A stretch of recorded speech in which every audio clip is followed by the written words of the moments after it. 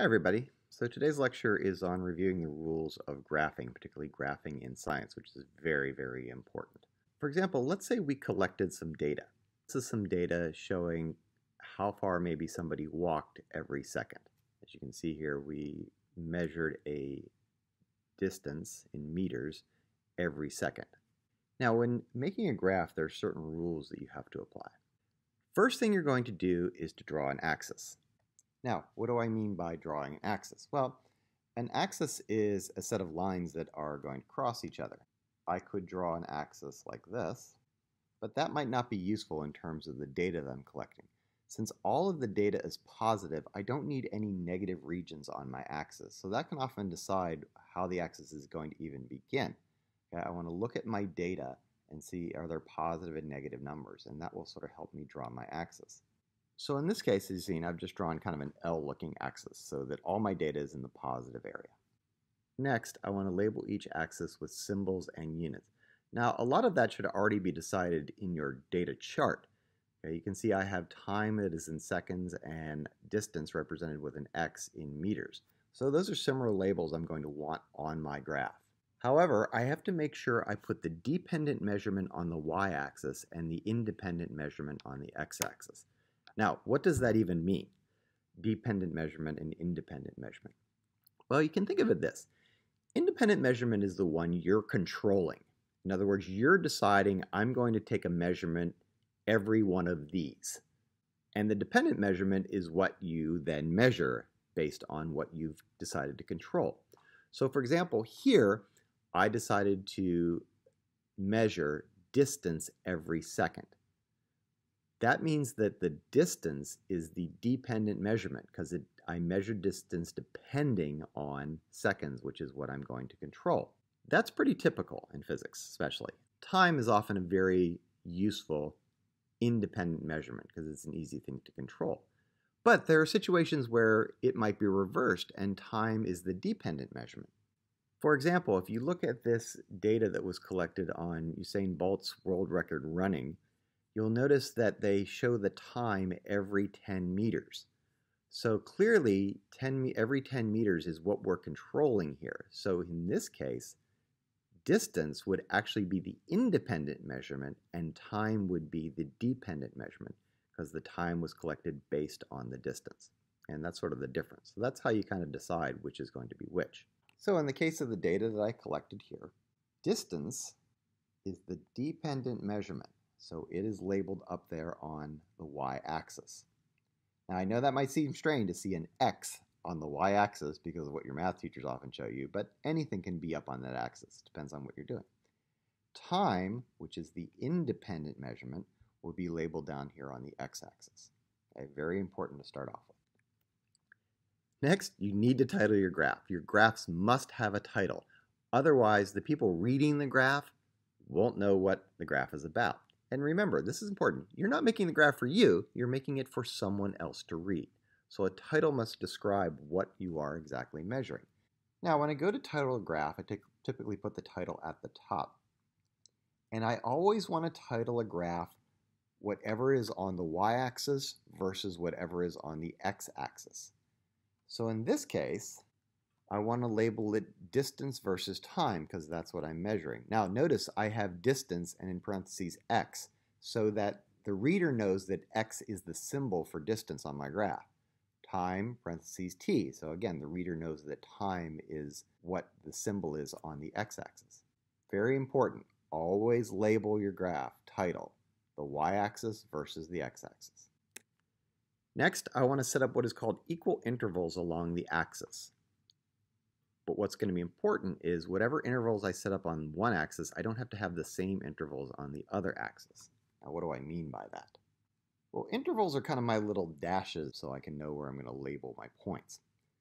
So I want to look at my data and think of what logical intervals are going to be.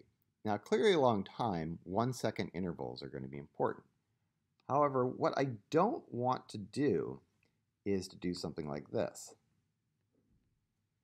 because then that makes the graph extremely hard to read. Explore the space of your graph paper. Now, for example, if I decide to make 1 second at this point, which is 4 boxes, then 2 seconds has to be at the next 4 boxes. You must make sure that you're doing equal spacing for each interval. You can't just randomly choose. That's not allowed.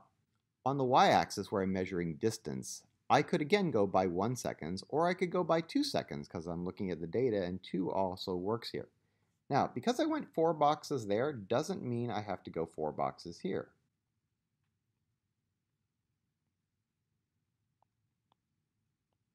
Okay, so I went by 3 boxes there. It doesn't really matter. You're not confined to that. Okay, so that's what I mean by setting up equal intervals along each axis. Next, of course, you need to plot your points. Very important in graphing.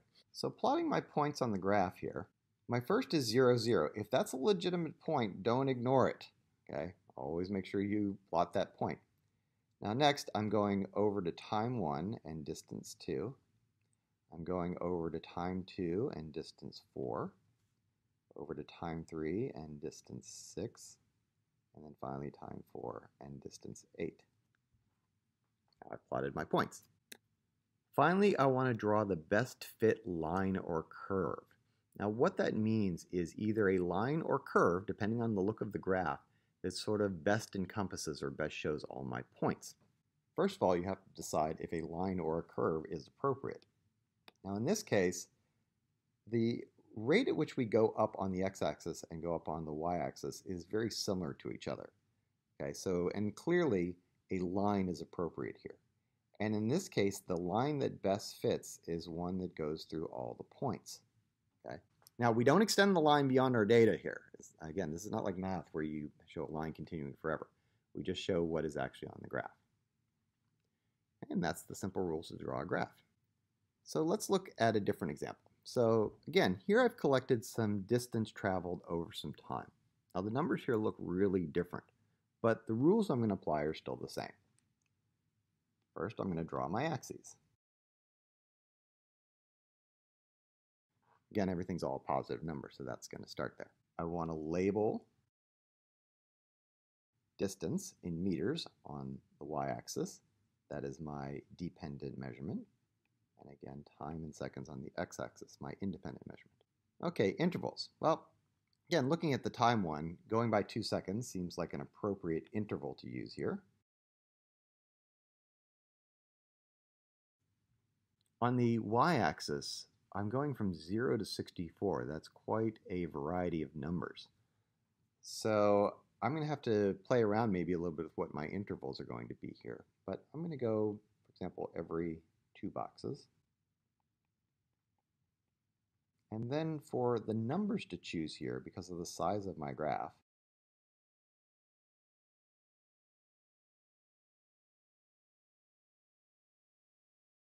I'm going to go by 8s, which means every 1 box is a 4. Okay, that maybe will help me with what I'm going to do here. Of course, I need an appropriate title for my graph. Of course, we want to title it the y-axis versus the x, distance x versus time t, so the reader knows what those symbols mean. Now I'm ready to plot my points. 0, 0 is my first point. Over 2 and up 4. Now remember, since every 2 boxes up is 8, every 1 box is 4, so that's right there. Over 4 and up 16. Over 6 and up 36, so that's going to be right here. And over 8 and up 64. Now it's time to draw my best fit line or curve. Now in this case, a line is not appropriate. If I were to attempt to draw a line, even a best fit one, it would end up looking something like this, and that doesn't come close to a lot of the points. This is a curve, and it's a curve because the numbers on the y-axis are increasing at a much greater rate than the numbers on the x-axis. And that's sometimes how you can identify a curve. So for here, I want to draw a kind of upward going curve. So again, that's going to be one of the trickiest part of graphing, identifying whether it's a line or a curve. Okay, let's look at one final example. Now here, got a bunch of numbers, and they seem a little more random what they're looking like. So let's set up our first parts of graphing.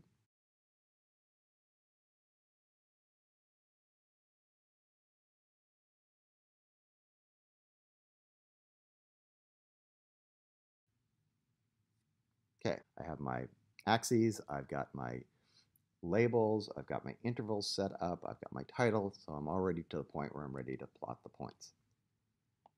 So, first one, 0, 0.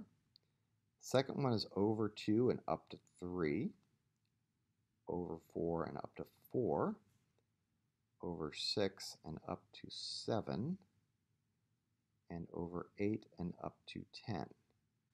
Now, again, trying to decide, well, line or curve. Well, the numbers on each axis go up by similar amounts, so a curve is not appropriate here. But I also can't play connect the dots.